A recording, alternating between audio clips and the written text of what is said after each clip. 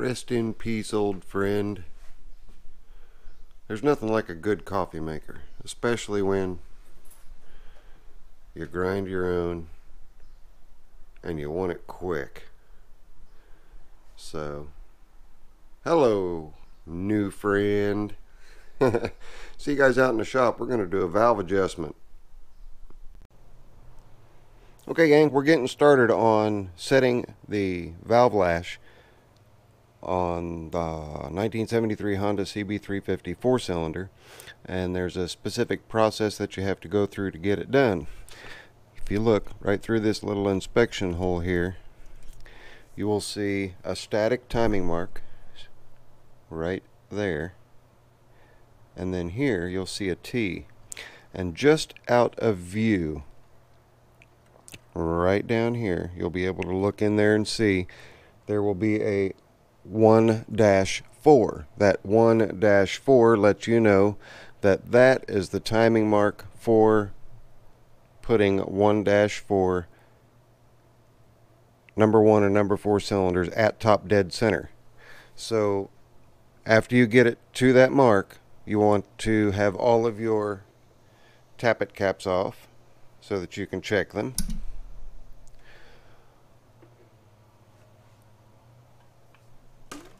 And the way you check them is real easy. You just reach up, check and see if the valves wiggle, if the rocker arms wiggle a little bit.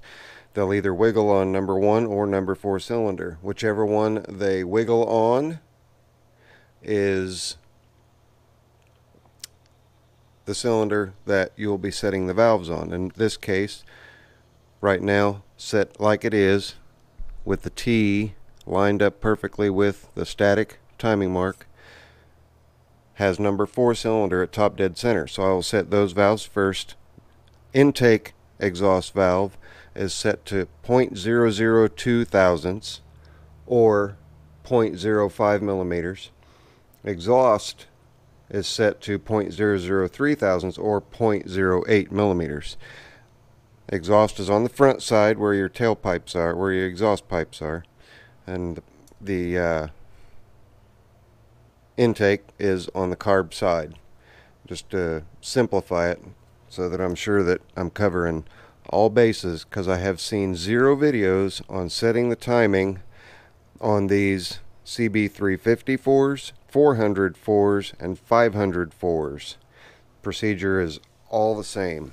Okay, so after you get cylinder, whichever cylinder has the loose rocker arms, that's the one that is on the compression stroke and ready to fire, you'll set those valves quite simply by using a little 8mm wrench to or 9mm wrench rather, to loosen the jam nut, and then it's a little square top tappet, if that's what you want to, what would you call it with an overhead cam. The adjuster is just a real small square, so I'm going to use a very tiny pair of smooth jaw channel locks to set them. After you get done setting your valves on your number 1 cylinder, or excuse me, in this case your number 4 cylinder, you want to rotate the engine 360 degrees. So quite simply, you will just run it around clockwise 1 full revolution using your kickstart. To make it easier on me, I have taken the spark plugs out so it'll rotate easy enough, and then I have a 22mm wrench that I'm using here just to fine tune, very gently fine tuning and getting my marks exactly where they need to be in order to set my valves. So after you rotate it that 360 degrees, you will then set your number 1 cylinder. Now, to set numbers 2 and 3 cylinders, you will rotate your crank around again until you will see the T2-3 mark. And then it's a lather, rinse, repeat on setting the valves on 2 and 3 so that you know which cylinder is which. Number 4 is on the right, number 1 is on the left as you're sitting on the bike. So you're looking at 1, 2, 3, and 4. Right now I am setting number 4. I'll rotate that 360 degrees, align my mark to my T mark with my 1.4 on it, making sure that 1.4 is down there, to my static mark on the case, and I will then set cylinder number 1. Then I will rotate it around to the T 2.2-3, and like I said, lather, rinse, repeat. And I'll repeat your measurements again.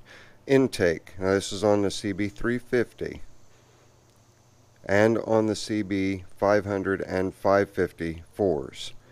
The 400 4s I'm not positive on, my book does not state, but it is the same on all 3 engine types: 350, 500, and 550 4 cylinders. 0.002 on the intake, 0.003 on the exhaust. That would be 0.05 millimeters and 0.08 millimeters respectively. Once you have that done, then you have your valves correctly set and you're ready to rock and roll. So I'm going to get it finished up. And I just thought it would be a good little video, since there are none on setting your valve lash. Excuse me. And then the next thing that I will probably tackle will be the cam chain.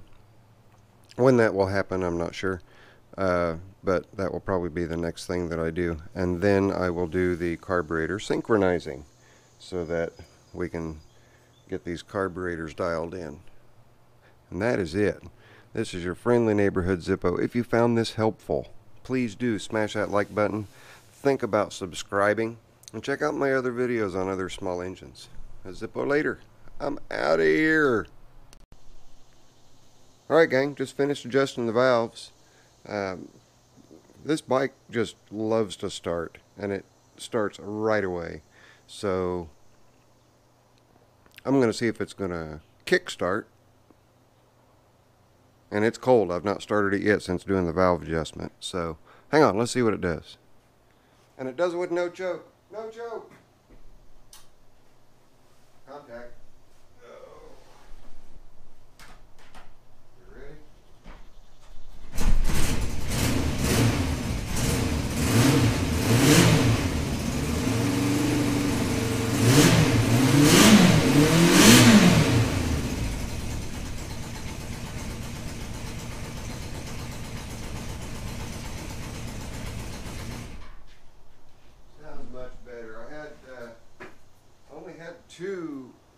Sounds much better. I only had 2 valves out of adjustment. Exhaust valve on 2 and 3, which wasn't bad. And it's not a difficult job to do. You know, you take your gas tank off, that's the hardest part, and you pop these caps off. Pop the cap off. But some of you are going to balk because I've got the windscreen and the fairing on. With my neck, this thing is a godsend. I am so glad the bike has it. My CB350 twin that I had also had the fairing, but back then I didn't have my neck problem, so I never put it on. But I'm really glad that Bill got this for this one. So the trunk. Why is the trunk back on there? Well, it's really handy to be able to put your stuff in there. When I travel with my Diet Coke no matter where I go, and I've even found a spot since I put the fairing on, because I've got to have it. If I turn it just like that, it will sit down in there and it will not budge, and it won't even fizz up. This thing rides so smooth. Should ride just a little bit smoother now, or have a little bit more power, since I had those 2 valves out of adjustment. But overall, I mean, you figure 8 valves, 2 out of 4 were, or 2 out of 8 were out just a little bit. Just a little too tight. So once the engine warmed up, I would end up losing just a little bit of power. But anyway, that's done. I am gonna go for a ride. I just ordered some parts and I'm gonna go get the parts, which will fit in my little trunk. And I'm also going to stop and get this paint color matched. It's not an identical match to the tank, but it's close enough. It's a heck of a lot closer than black. So I'm just going to get a little bit of that so I can paint the trunk. You guys might think that the bill is monopolizing my time. It's not. Other jobs are getting done. Just had a push mower dropped off yesterday that was inadvertently ran over. And there's a front wheel drive push mower, broke the wheel off. But anyway, that's a story for another time. The owner wants me to just go ahead and order 2 new drive wheels, which I should be able to take care of, and it bent the drive axle a little bit. I'll see if I can't straighten that out. Shouldn't have a problem doing that. Alright, spent the day at Barb's yesterday. Barb Turner, Bill Turner's wife's widow, and made her a whole bunch of room in the garage for her to get her car in and out. You guys might have remembered from that video that I posted, if you watched it, the pile that was right in front of the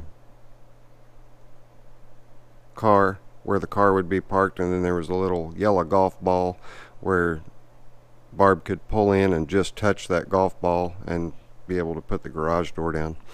Well, now she can pull all the way up to the washer and dryer if she wants to. All that stuff has been moved, just relocated to make it easier on her and on me for when I start sorting through everything, which is going to come up probably after August 11th.